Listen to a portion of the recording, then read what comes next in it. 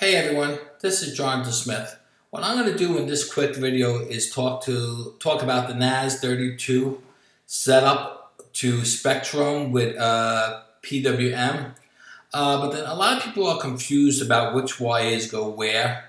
And but then I want to help you guys out because this is kind of confusing when you set it up. So obviously I'm using a Naze32 and I'm using a Spektrum receiver.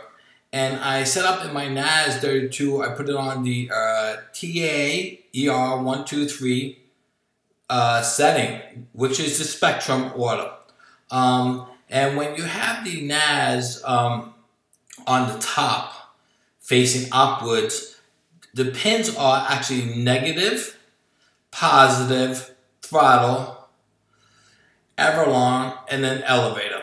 So again, so now you know what the top 5 pins are, and actually the first 3 are all in one pin anyway. The negative, positive, and throttle, that goes to one spot on your receiver.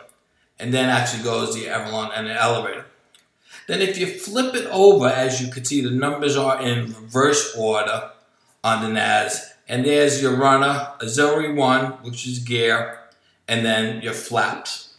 Now again, this is how it's set up if you're using Naze32 with Spektrum PWM. A lot of people don't understand this wiring schema, so that's why I wanted to give it up.